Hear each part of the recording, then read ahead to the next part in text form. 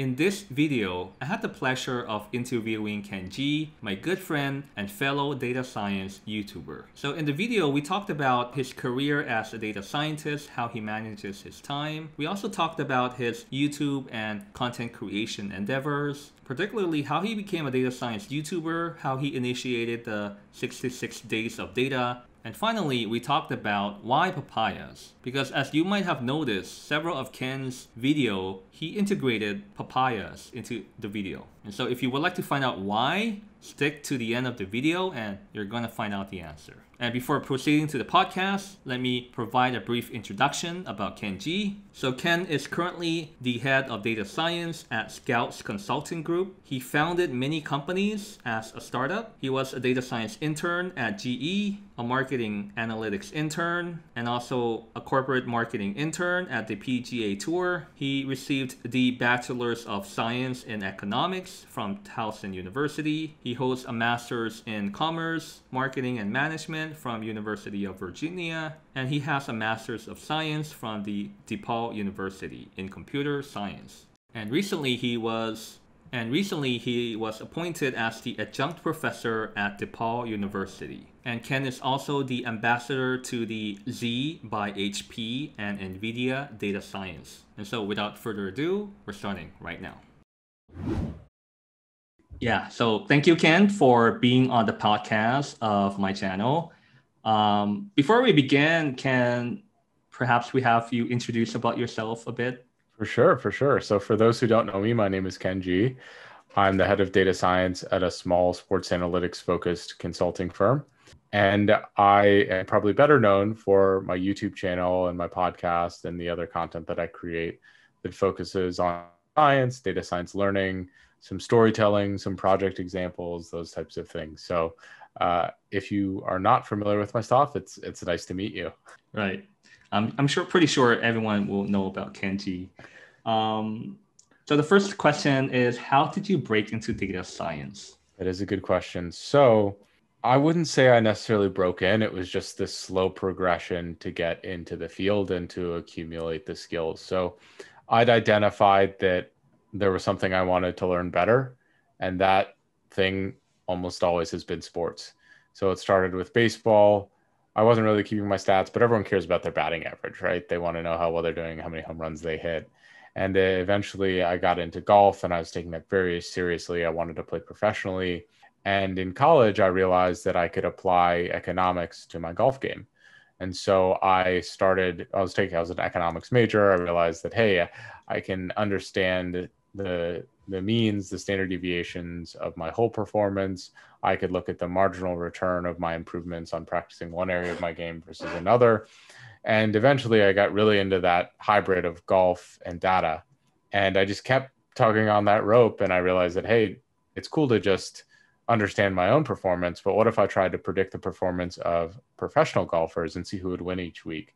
So I started to try and understand model building, and I just kept chasing this question. And eventually I realized that, wow, I want more technical skills. I want coding skills. So I went back to graduate school for computer science. And at a certain point, all of these projects that I'd done relating to sports created a lot of opportunities for me. I was able to get into the current company that I'm at because I built this portfolio of analyzing golf data.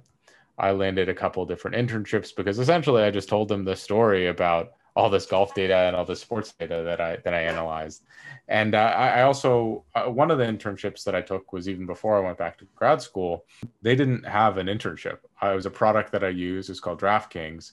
And I went on their website. I take that back. They had an undergrad internship and I was looking for a graduate internship. And they had a marketing analytics position, or they just had an intern.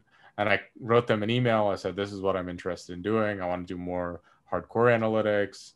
I am a grad student. Let's talk. I just want to learn more about these opportunities. And fortunately, they liked me and they were willing to make this whole new position for me so I could work on the stuff that I wanted to do to fill in those gaps. And I think overall how I broke in is that I just chased questions. I chased opportunities. I wanted to know more about certain things. I wanted to know more about certain companies and the different type of work. And if you keep pulling on those threads and you keep learning and you keep producing, opportunities inevitably come out of that. Yeah, that's very inspiring. I find it very awesome that you could create your own goals, and then you're essentially creating your own opportunities. And as you mentioned, that the company really didn't have a position at that. They just called it internship, but then you pretty much did the homework, you proposed to them your idea, and they love it enough that they were willing to create an entirely new position to accommodate your idea. And so, yeah, Yeah. I think that that's a great example that other aspiring data scientists could definitely following your footstep into breaking into an internship in data science. That position that they created for me actually paid more than the other undergrad Wow. internship that they had. So I was like, oh my Oh. goodness, like I would have taken that pay. I just wanted to work here. Oh, okay. Right.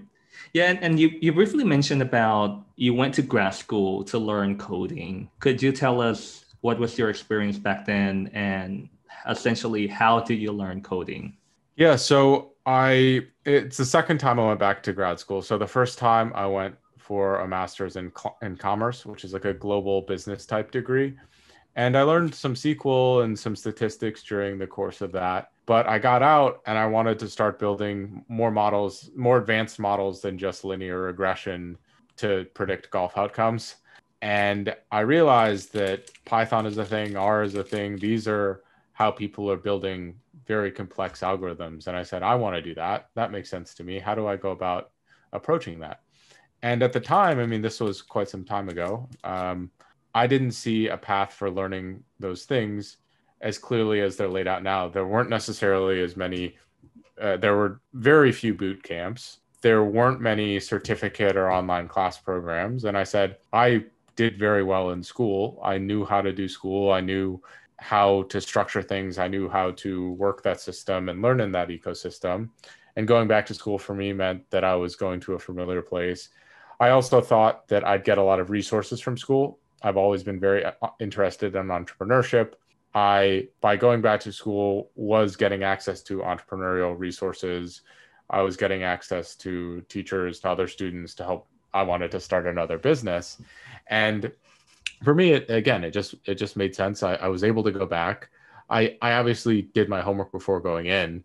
I was working in management consulting before that, and I was learning a little bit on Code Academy before I went and took the formal classes, and that made the intro programming class pretty digestible for me. But there were a lot of people in that class who just went in, and that was the first time they ever saw any programming languages. And to me, I don't think that's a way that you get ahead in this field. You have to be preparing and you have to be applying, and it's this iterative loop. And so that's something I think carried me really far in, in my own learning, is that I was constantly either trying to be a little bit ahead of my class, or I was taking what I was doing in my class and applying it elsewhere. So fortunately, I was working full time at the time, and I was taking what I was learning in class and applying it to my work at the time. And so the positive feedback loop is something that always had me iterating and learning hands-on the material that I was picking up. And so fortunately for me, the portfolio that I built, the work that I'd done, the story that I could tell from this trying to get ahead and learning meant that it was a lot easier for me to land an internship or a job position outside of the classroom, because I had all this other work that I was doing, and it was this really positive cycle. So I would recommend thinking about, okay, I'm not just here to learn this. I have to figure out how to use this. And if I can tell a good story about how to use something, I'm going to be desirable to companies for employment. Yeah, that's awesome. Yeah, I like it how you're taking what you have learned to the next level. So you're applying it. So essentially, it's like I hear somewhere that you either use it or you lose it. And so you're providing a very good example of how you're actually applying what you have learned on your existing work jobs that you're working on. And yeah, that's an awesome way. Could you maybe shed light on this iterative process? From your answer, I could tell that you're constantly creating performance indicator for yourself. You're constantly creating goals for yourself, and you're adapting that goal, and then you're meeting that goal one by one, and then you're creating new goals to pretty much drive you forward.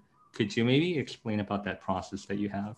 Yeah, I've always been fairly goal oriented. So growing up, it was athletic goals. I wanted to do XYZ. And usually I set way too outlandish goals. But a nice thing about the technical field is it's a lot easier to set more systematic and realistic goals. Usually the goals are around time or outcomes or outputs. Mhm. And for me, I just always tried to break down the bigger problems into things that were digestible and that I could apply my work to. So if I wanted to build a model for predicting golf, for example, I could break things down by the data science lifecycle. So I could say, okay, the first part of this is I want to collect the data. And then I'd look at that data collection and say, okay, even within that, I have to figure out where I'm going to get this data from. That's a milestone. That's a goal. And then I have to figure out, okay, what tools should I use to collect this data? Maybe I'm using Selenium. Maybe I'm using Beautiful Soup. Maybe it's an API endpoint. Maybe it's something else altogether that I have to pull together. And so just breaking down all of the big picture things that I was working on was really valuable. And then I'm saying, okay, maybe I'm learning about web scraping in a class. I can apply that to this part of this cycle.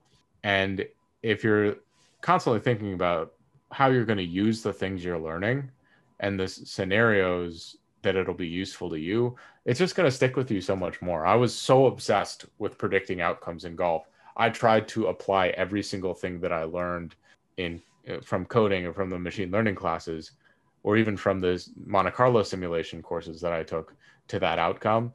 And that just made it stick to me so much more. Wow. Yeah, that's very inspirational. Yeah. So perhaps this would naturally lead us to the next question, which is data science is a very rapidly growing field, and the field is so vast. How do you handle all of this chaotic tech stack in data science? And also, how do you deal with imposter syndrome? Yeah, so I think the best way to put it is that I forget what the quote is, but a million-mile journey starts with a single step, right? And putting one foot in front of the other is the best way to gain momentum and get going. Before you know it, you've walked 1,000 steps or 1,000,000 steps or whatever it might be. And I think learning is very similar. You just have to take action somewhere. If you start unraveling a rug or something with one thread, eventually you just pull the whole thing apart, right? And it's the same thing. Is it doesn't really matter where you start. I mean, you probably don't want to start with like StyleGAN ADA or with GPT-3. Maybe you could start with implementing them and just understanding like how to use them. But honestly, I really don't focus as much on the tools. I focus more on the problems that I'm interested in. And then the tools are a means to an end of me solving that problem. And so I am just trying to look for things maybe on Kaggle that I'm interested in understanding better. The data is there, and I say, okay, what tools can I use to get from point A to point B? And if it's a visualization or an exploration thing, I say, okay, I can use Plotly, I can use Matplotlib, I can use Altair, I can use Streamlit, I can use a bunch of these different things. And I'm inevitably going to have a bunch of different visualization problems or exploratory problems that I'm doing. If I want to learn something new, I just choose one of those different tools and try to implement it. And I've always really learned well from examples. It's not like there aren't thousands of examples of other people using the same tool to build a similar graph. Just going in and taking that information and just tweaking it to adjust to your specific data set isn't overwhelmingly hard once you've done it a couple times. So my thought is that, again, rather than focusing on the tools, first focus on the problems. The second thing you should focus on learning is figuring out how the systems work. So the way that a Python module or a Python library is designed is going to be like not that different across a bunch of different Python libraries. There's good programming practices that are hopefully in play. So if you understand how they work, if you understand how just methods work, you can start to just pick these things up more easily.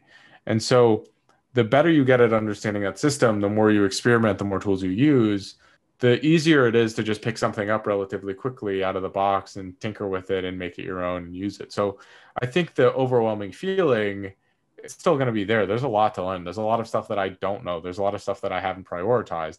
But I am very confident that if there is something out there that I don't understand, at this point in my career, after all the tinkering and experimentation that I've done, I should be able to pick it up at some point. It might not be as easy if it's a really complex concept, but if it's another visualization tool, I could probably pick that up pretty quickly and make it functional for me. Won't be an expert at it. That would take a lot of extra work, but I can at least get wrap my mind around it, or get a feeling for it. So I think that, again, the bottom line is that no one's ever going to know the whole field, but your goal should be to make the things in the field that are going to be useful to solving the problem for you functional as quickly as possible. And that is an attainable skill set. Yeah, so that's awesome. So focusing on the problem, but not on the tools.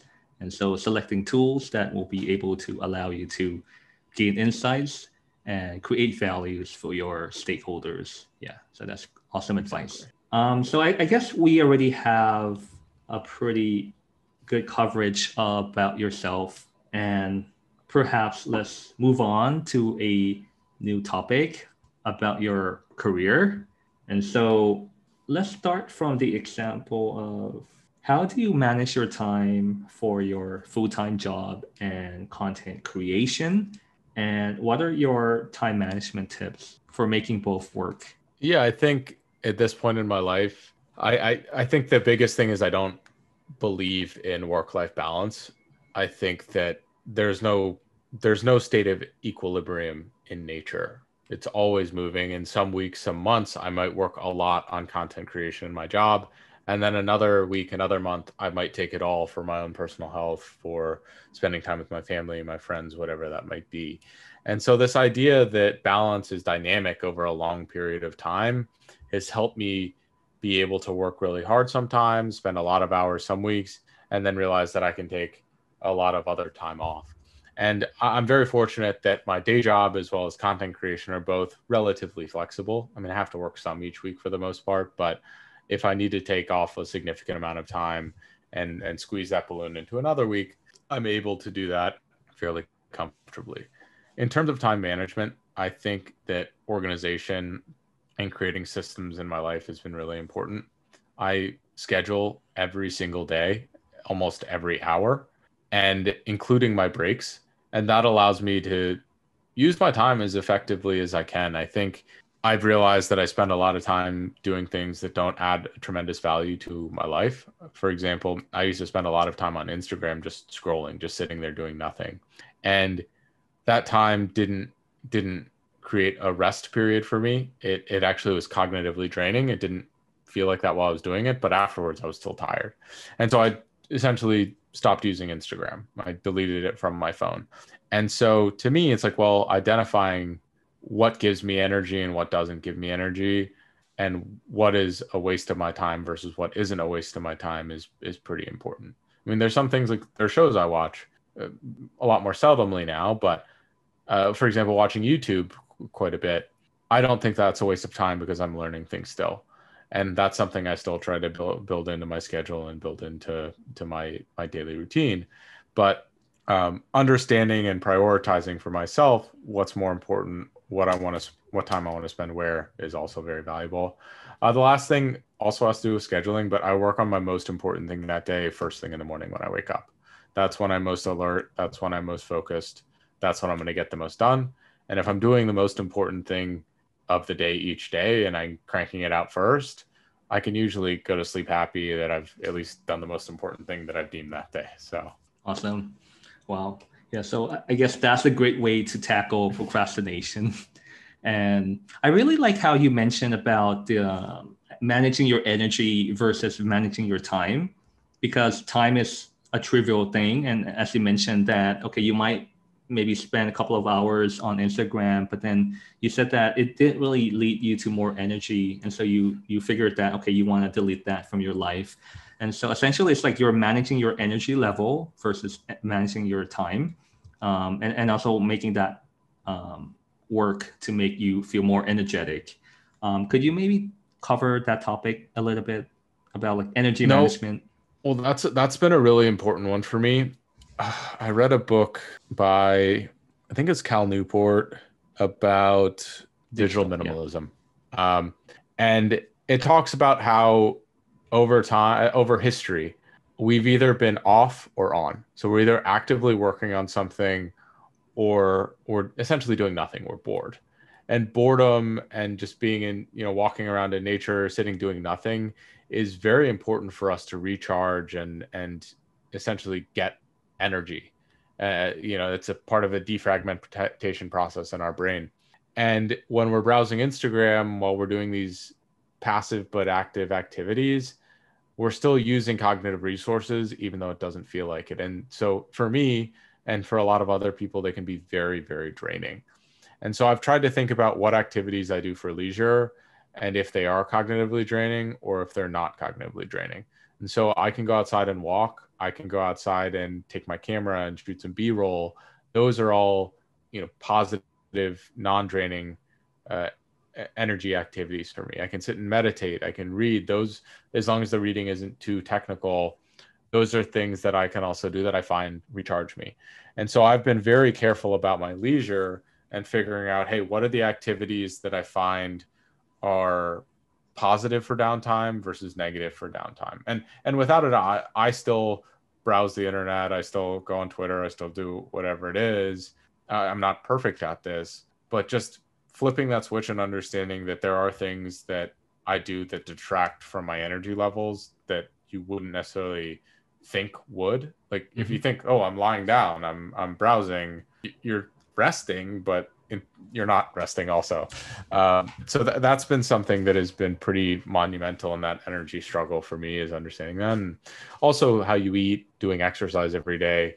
Those are things that can fill up that tank as well. I've always experimented with how I eat, with doing fasting, with trying different types of diets. And I still don't have anything that's perfect yet, but it's something I tinker with, and it is also iterative, just like any of the other systems that I talked about. Right. Yeah, great.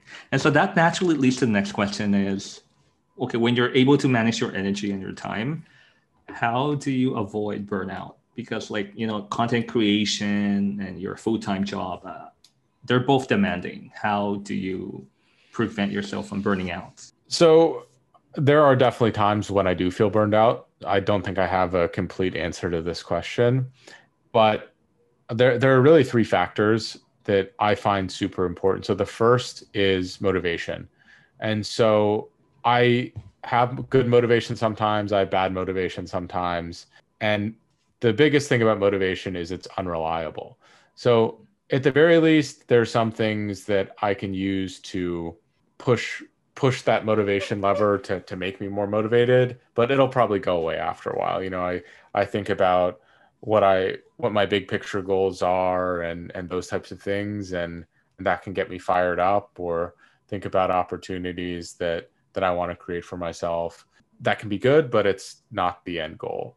The other thing that I use is accountability.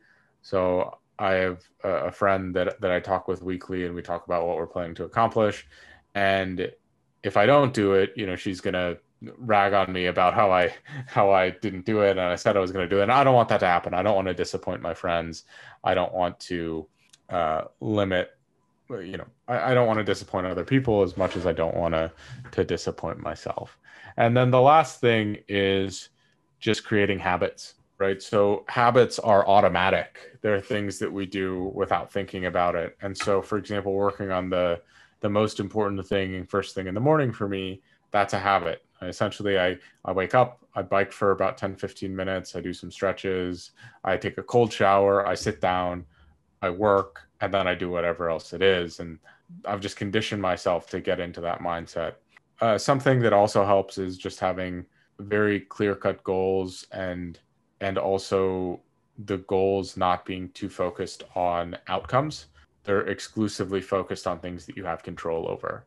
So rather than thinking about how many YouTube views or something I'm going to get, I am almost solely focused on how many YouTube videos that I produce, and if I'm getting them out on time, or if they're, I've added a new feature to each new video. That is so much more rewarding, because you can check those boxes every week. You can hit those goals every week if you're putting in the right amount of effort. And obviously it's nice to see growth. It's nice to feel like you're adding value to more people, but those things are not consistent. They're not directly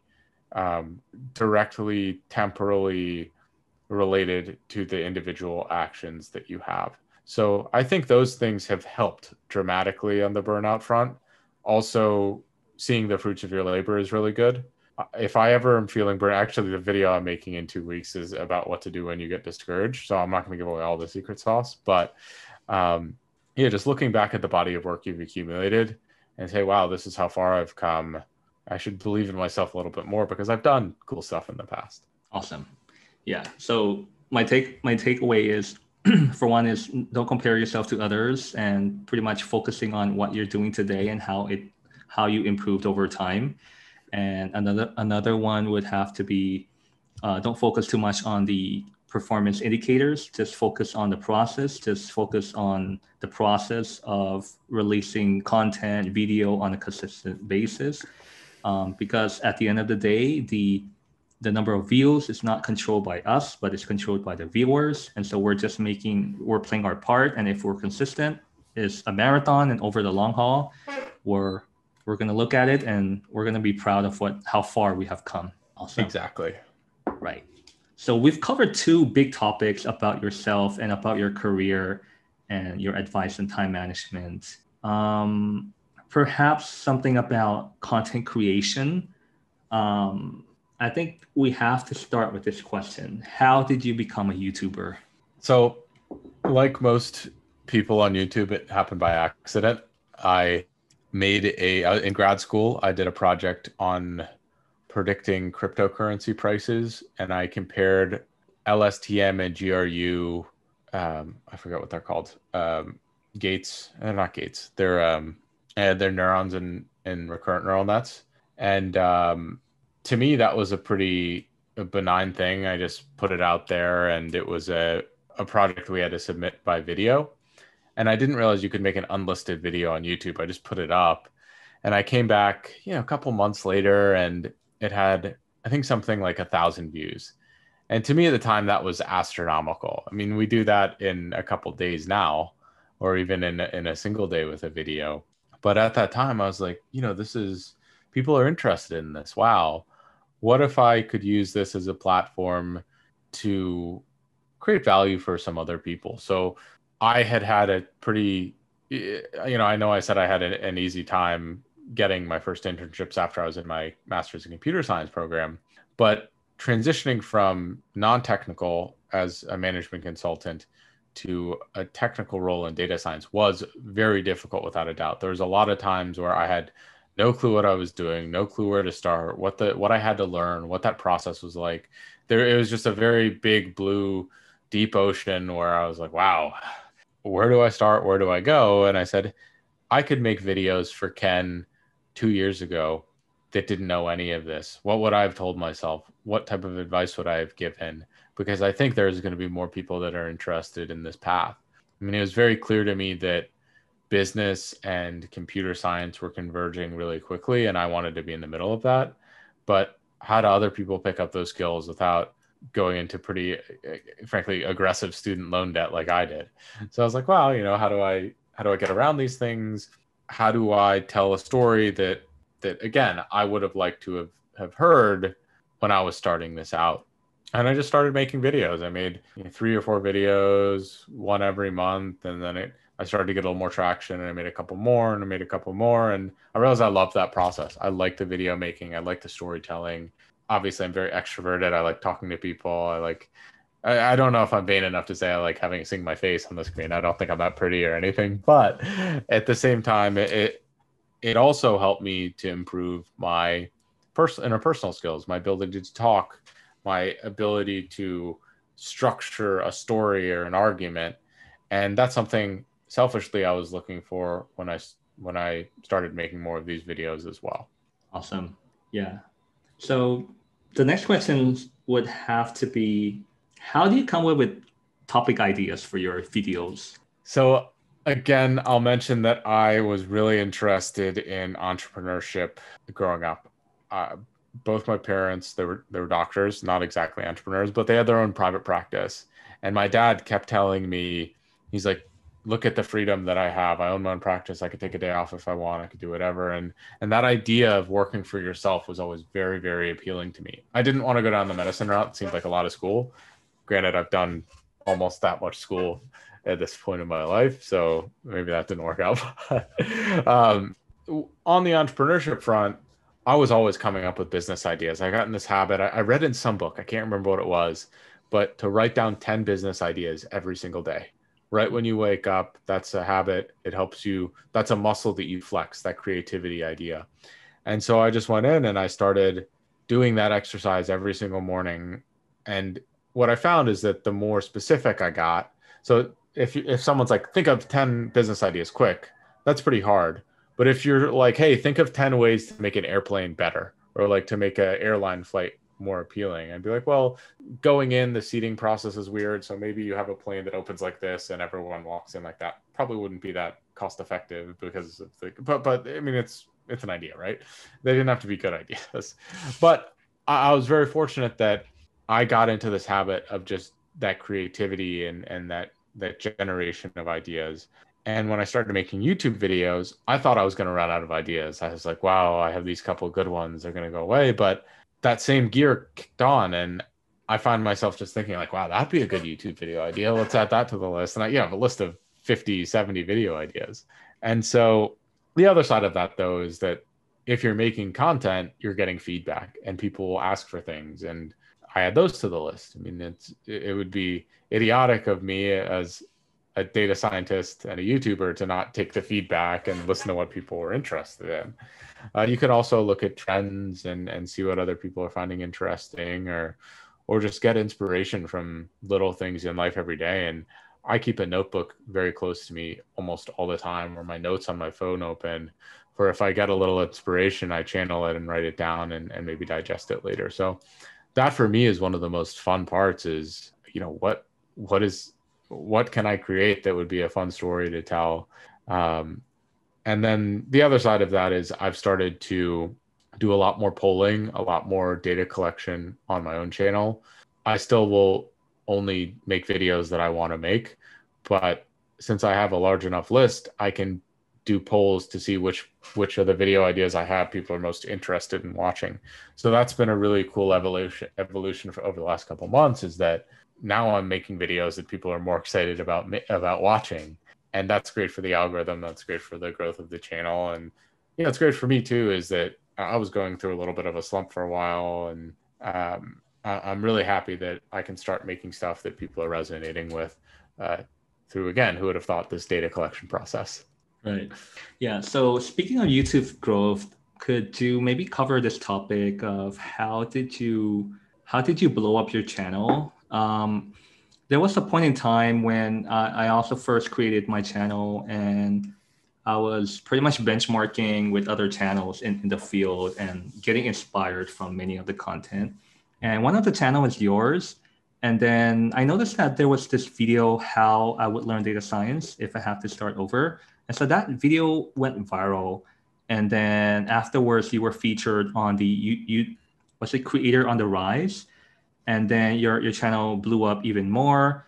And then could you maybe talk about this journey on your growth hacking of your channel? Yeah, I mean, honestly, I hate to say it, a large portion of that is attributed to luck.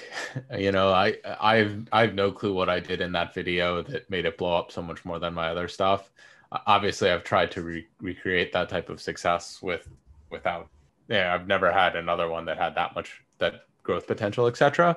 But the thing that was different about that video is I made a very similar video before that was my highest performing video. So I made a video about how I learned data science, and that just told my story of the process I went through.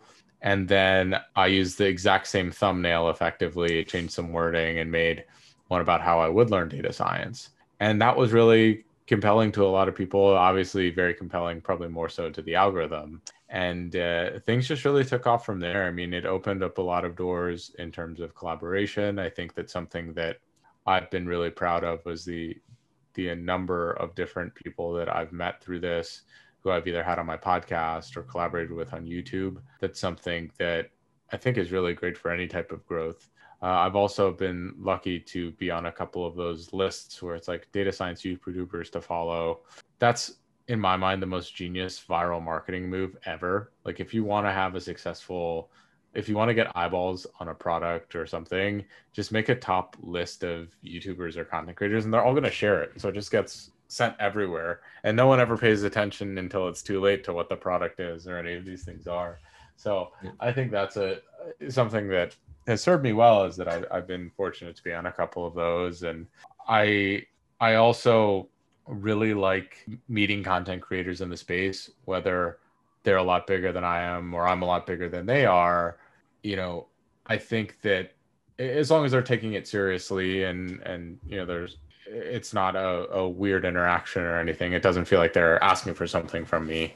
I really like to help out because, one, I've lived through that experience of trying to grow a YouTube channel. I had a lot of questions, just like in data science, right? And I still have a lot of questions, and I wish I had, half as many resources as I have now to ask people about those things. But it's also, building a good data science community is something I'm a huge proponent of. It's something I talk about. If I wasn't in line, if I wasn't actively trying to do that, it wouldn't be in line with a lot of the things I say on my channel. And so I really want to foster, not just as beginner data scientists, but data science YouTubers. Like, it should be a happy place to share our information. It's not like we're competing against each other. It's not how YouTube really works. Just because someone watches my video actually makes it probably more likely that they're going to watch one of your videos too. So my thought is like, if I spread goodwill, if I'm excited about those things, I mean, any data science YouTuber could blow up and become much bigger than I am essentially overnight. If I've collaborated with them, if I've created goodwill there, if I've treated other people well, there's no way that hurts me in the longer term, right? If I'm nasty to people or I ignore them or whatever it is, like, that probably won't go over well for me, especially if this person becomes bigger. So I'm just trying to, there's two sides to it, right? One, I just want to, like, I want to be a good guy. I want to share the experience and give my advice. And two, look, like, if I do that, there could be potential, positive outcomes. I'm not going to ask them to do anything for me. That's not who I am. But if you're good to someone and, there's some of that gratitude there, like, they're going to want to share your stuff. They're going to want to do more stuff with you. They're going to want to, people don't forget those types of things. And, there are people early in my YouTube stuff that were nice to me, and, I'll do, you're one of them. I'll do anything for you guys. So I think that, that's just maybe like a little life lesson that I've learned, is if you treat everyone well, or you try to do your best by them, you're not going to measure how it comes back to you, but it almost always comes full circle. Awesome. Yeah. It's like karma, right? What goes around comes around. You're providing value, and maybe one day in the future, good thing will come back to you. Yeah. And I'm by no means perfect. I'm sure I've done something bad to someone at some point in time, or I ignore a lot of emails because I just frankly don't have time to answer all of them, but I do my best, right? That's all we can do. Right. Exactly. Yeah. Particularly when your inbox is flooding with a couple thousand emails. Yeah. Exactly. Right. And yeah, speaking of bringing value to the community, I think you're one of the major player in the YouTube front to bring together content creators and data science. Particularly, you created this Discord, and then you brought together all of the YouTubers doing content in data science, like Daniel Bork, Josh Starmer, Andrew Mo, Tina Huang, and there's several others. And recently there's also Luke Barus, who's a data analyst, and also Alex the analyst. And so I think you're like a pioneer in this front, like assembling, like this massive team of like-minded individuals. And like the crazy thing is, it's like we instantly could connect with one another. It's like we share this common interest. And although we have never met one another in person, but like anyone who's a content creator in data science, it's like we've known them for quite some time, and it's like we connect with one another. Could you maybe share about this? Yeah, well, I think there's something really beautiful about the internet that I found over time, is that, let's say I walk into a bar down the street. What are the odds that someone in there is going to be interested in data science to begin with? Maybe 1 out of 100 people in there. What are the odds that they're also going to be a content creator? 1 in a million, maybe. And so the internet or groups, you can self-select who you want to talk to. And it's very easy to find people who are interested in the same things as you are. And so that is something to me that's so powerful, is that you can join communities of like-minded people that historically maybe you could only find at a university or in these very small places, but now they're relatively easy to find. You talk about like 66 days of data. That's a community for data science beginners. We can go meet other people. You can learn from other people. You can get accountability partners. You can start a project together. It's all there, right? And that's something that I never really appreciated the power of before. And over the course of the content creation journey, over the course of even this pandemic, I realized how incredible that is. I've met, in my mind, lifelong friends from this space. And it's so much easier to become a lifelong friend if you have all of this stuff in common that we could self-select on the internet for, right? I mean, Right. the odds of me finding someone that has so much in common with me, even as yourself, in the real world, just by going around doing whatever I do without having the internet, would be really low, you know? And to me, that's like the power of technology, the power of all of this stuff. You look at dating too, right? I mean, the fact that there are these dating apps where, one, they're using machine learning to match compatible people. Two, the volume of people that you can meet on an app that might be compatible with you is so much higher. I think that landscape is completely revolutionized. And in the same way, just making friends is completely revolutionized. Right. It blows my mind.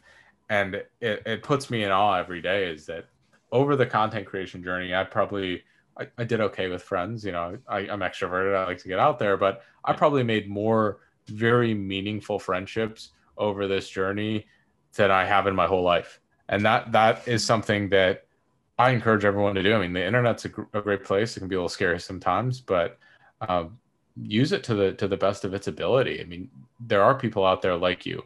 The world is a very big place, and it's easier to find them now than ever. Yeah. Right. And bring them together, right? They're going to appreciate that. Right, exactly. Yeah, so this led naturally to the next question, which you briefly mentioned, is the 66 Days of Data initiative. Could you maybe tell us, like, what inspired you to create this initiative? So I was feeling a little stagnant with my own learning. I was just a little bored. I wasn't super motivated, and I wanted to snap out of it. And so I just read the book called Atomic Habits by James Clear. And in it, he says that the average amount of time that it takes for you to learn a new habit, to ingrain a new habit, is around 66 days. And obviously there's problems with averages, but 66 in my mind just stuck. It was a good sounding number. And I said, hey, you know, I'm going to learn data science every day for 66 days. I'm going to tweet about it. I'm going to have other people hold me accountable. I'm going to put this out there. I'm going to get in this habit of sharing, and other people can do this with me. And so the idea there is that essentially for 66 days, you study data science every day.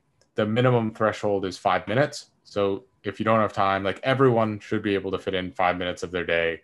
You can watch a Data Professor YouTube video. You can watch a StatQuest video. You can watch one of my videos. That would count.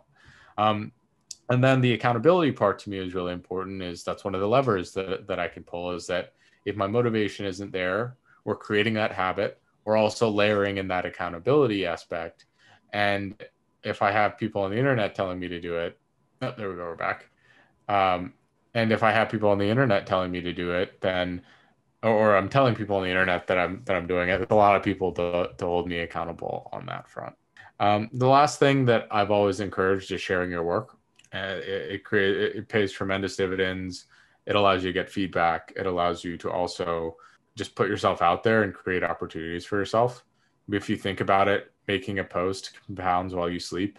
It's out there working for you, spreading awareness, doing branding for you when you're just in bed, when you're not doing anything. And to me, that's like this crazy concept that I'd love to share with more people.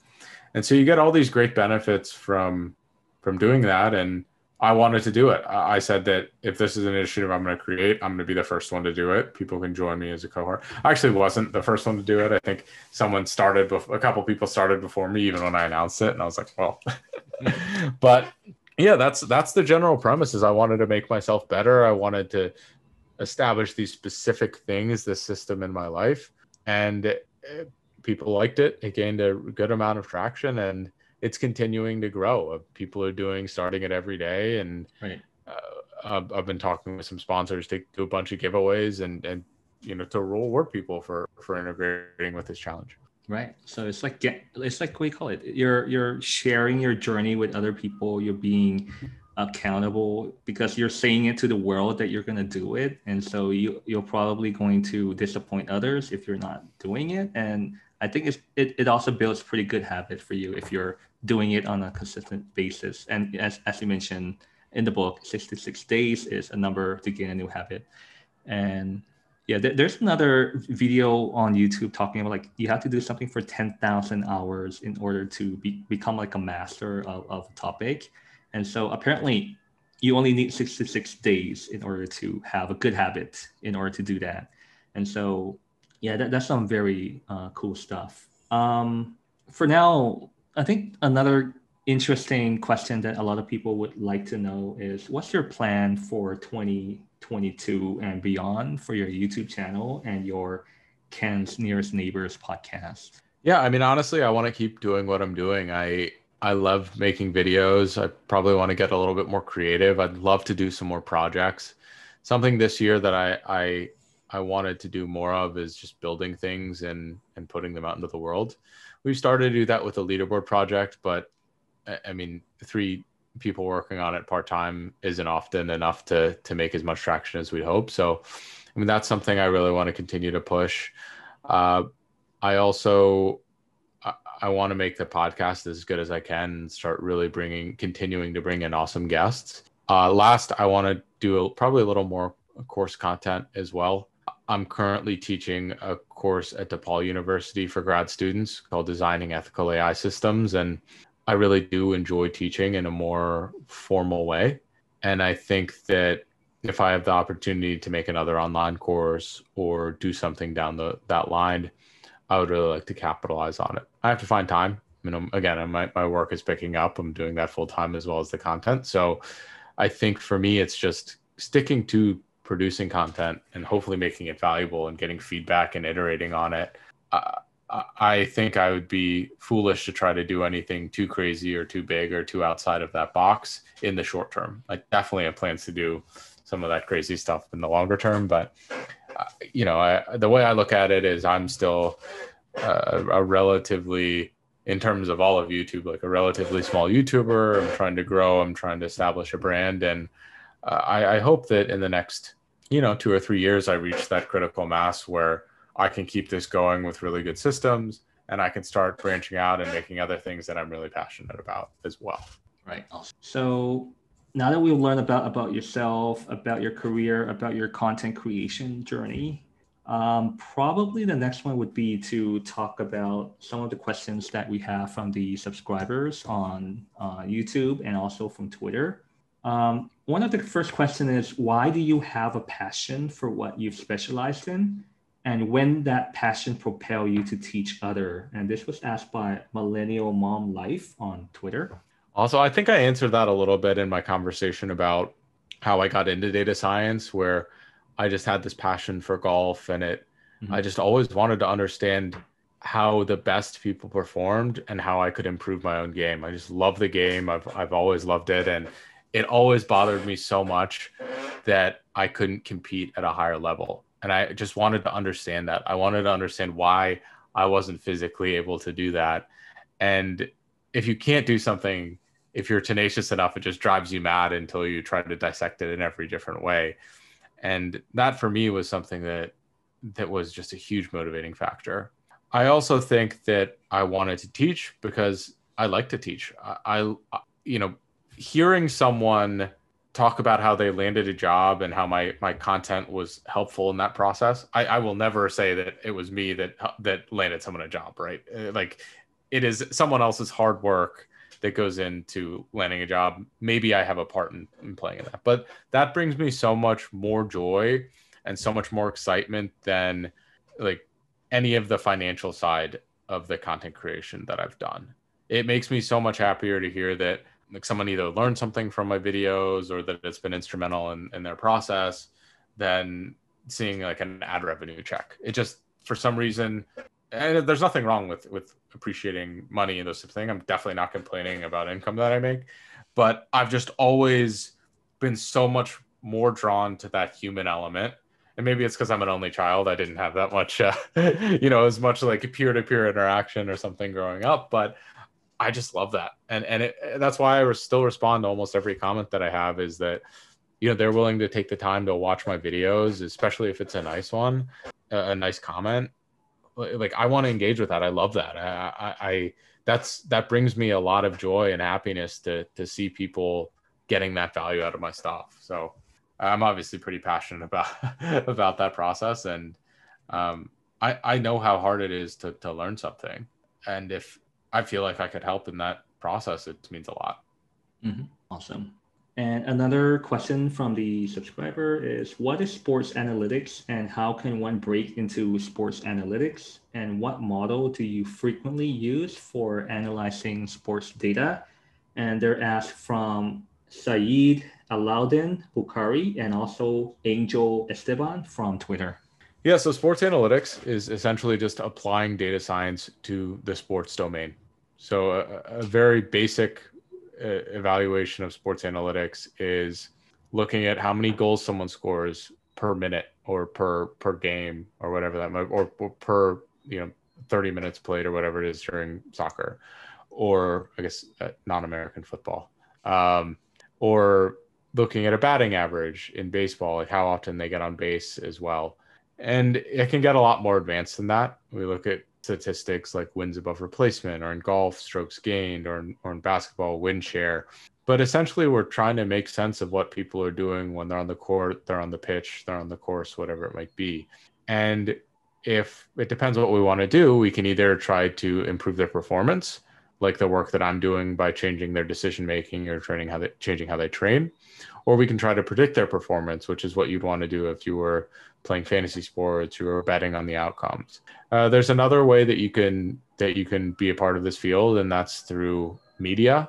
So if you're creating visuals to help people understand or appreciate the game more, or to help improve their experience while watching the sports, that's the last way. And you can do all of this with data. So that's my thoughts on essentially what the field is. I have a video where I talk about exactly what it is and how to break in as well. But if you want to do sports analytics, there's no one model that you do. Usually at a most basic level, you want to predict how many points someone's going to score, right? That's a very straightforward or semi-straightforward question you'd likely ask. And the basic starting point is with a linear regression. That helps you to understand what factors are important in scoring points. So if someone essentially takes a lot of shots on goal, probably going to score more points, right? It's highly correlated. Same thing with football is if you have a running back, how many touches they get per game, that means how many times they get the ball essentially is really highly correlated with how many fantasy points or something that they score. So, you can be pretty basic like that, or it can get significantly more sophisticated. So I would start easy. I'd start reading blogs like 538, Nylon Calculus if you like basketball, watching some of my videos where I've done some of these types in the past, and start thinking about questions you'd like to answer about sports or about scenarios within sports, and then what data could be used to come to those solutions. Awesome. And another one was what model do you frequently use for analyzing your sports data? So we use random forest a lot. We do a bunch of simulation. We don't really do much deep learning on it because the volume of data just, in my mind, isn't large enough to be practical. The explicability using a random forest, like you alluded to in our other interview, is pretty good. So I generally enjoy that methodology. That's essentially the first model I almost always use for everything, because you don't have to worry as much about multicollinearity or the necessarily if the data is normally distributed. So it's you obviously iterate on it and you have to look at some of these other things for these other tests. But to me, that's like hey, good baseline. We can adjust based on that. Awesome. Yeah. And another general question is, what domain do you think have the most opportunities for data science? And how can one acquire a specific domain knowledge? Domain is interesting. So I feel like there's something big that I'm missing that I can't think of. I know fintech is going to have a lot of data science opportunity. Health is going to have a lot. Like even real estate, something that's a bit antiquated now. I think companies like BlackRock or big real estate holding companies are really warming up to the data science, data analytics. I think people are always thinking about the cutting edge, like what's the next tech platform going to be? But it's these companies that are in industries that are slow to change are going to be the ones that have the most job opportunities in the next couple of years. I mean, think about finance. I have a guy coming on the podcast in a couple of weeks here, and he's talking about how not necessarily hedge funds, but institutional investors or investment firms, mutual funds, they're actually very behind on the analytics front. And inevitably, they're going to start using analytics more, but that process is going to lag over time. So as certain industries become more accepting of analytics, that opens up jobs. It's not like it's completely saturated now. It's that, well, the jobs are going to open up when the culture associated with a lot of these industries slowly starts to change. So I think it's a different way to look at it, is like not all data science is done on the complete cutting edge, the highest level of technology. It's not all what they're doing at Google. Mm-hmm. It's going to be really valuable at these companies that are just starting to use data effectively now. So how would you go get that subject area domain? I would say projects, or you just take that subject area domain from something you did before. For example, I'm trying to think, obviously my golf domain, I did a lot of projects. I was really interested in that, but I've heard of people who they studied agriculture in undergrad, and they take those agriculture skills and they start applying data to it, and they become really valuable to agriculture organizations because they have good agriculture skills. And then they also have some of these data skills, which are pretty valuable. And, they're indexing more on their agriculture skills to begin with, but you're going to take a chance on a data analyst that has the exact agriculture skills you need and assume they're going to be able to learn more data literacy than the other way around and trying to teach someone the entire domain of agriculture. So you can get into data science, data analytics if you just have very, very strong subject area expertise and some data knowledge. Mm-hmm. Yeah, thanks for some solid advice. And another related question is, what is the future of data science after 15 years? And this was asked from Angsuman Das from YouTube. So I don't know what I'm going to be doing in like 2 weeks from now. So it's probably I think 15 years is just way too far out to understand a problem. I can say that in 5 years, we're probably going to be, the amount of compute power is going to continue to grow. And maybe not like number of, was it transistors per microchip, like what Moore's law is based off of, but the power of cloud computing and cluster computing, I think, is going to improve. We haven't seen that much advancements in ML algorithms per se. I mean, if you're looking at neural nets, what has changed is the compute power, not necessarily the framework we're using. Like, yes, we have convolutional neural nets and capsule neural nets now, but the improvement of those technologies is pretty marginal, of the algorithms is pretty marginal compared to the compute growth. I think that at a high level, data science will become we'll split into two directions. So it'll become more focused on either engineering or explicability. So right now, data scientists kind of do both of those things. I think you'll probably see more specific roles defined more clearly within data science, or I'm hoping that you would. And, one of those roles I think is going to be very focused on implementation, like a machine learning engineer. And one is probably going to be more close to an internal business consultant that's explaining what the machine learning engineers are doing and the data engineers are doing. So that would be my thought. I would read the book. It's called AI Superpowers by, I forget the guy's name. But Kai-Fu Ling? Yeah. Kai-Fu Ling? Kai-Fu Ling, yeah. That's a really good perspective of what the future of AI and this technology looks like. I think he's a bit ambitious with the advancements and the amount that he believes jobs will be taken over and stuff like that. I mean, he works in a VC, he's worked in Silicon Valley, and Silicon Valley moves a lot faster than the rest of the world. Like we're going to have a lot of these companies that are just starting to use data science in the next 5 years. And there's going to be a need for data scientists in those roles still. He's probably right about the very, very high end of super tech forward thinking companies, but that isn't representative of all companies in the US or around the world even. So That would be a book, a really great book, and it does give some incredible perspective on how the US and China view AI differently. But that would be a starting place. He's probably more knowledgeable in that area than I am. Awesome. All right. So now we've pretty much covered all of the technical topics, and let's move on to the fun stuff. So I think that all of us would like to know, like from many of your past videos, you have integrated papayas into it in creative ways.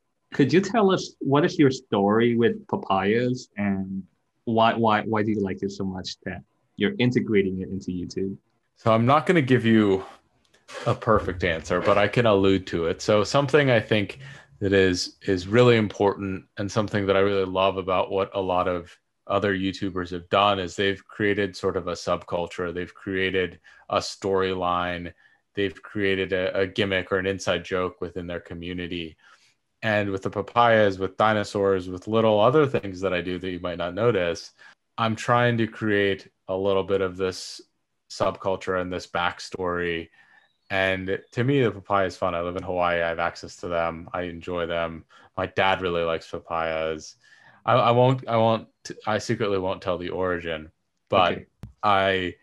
I think that it makes the content more fun if it's a little lighter. And if someone watches 3 or 4 videos and they see it, they're going to wonder about it. And it's going to make them have these other questions and want to get more engaged or want to know the backstory. So to me, I love the idea of storytelling. I love the idea of themes. I like the idea of continuity and being able to time all of my content together. Mm-hmm. And that's one way I can have a lot of fun with it and eat a lot of delicious papayas. Right. Okay.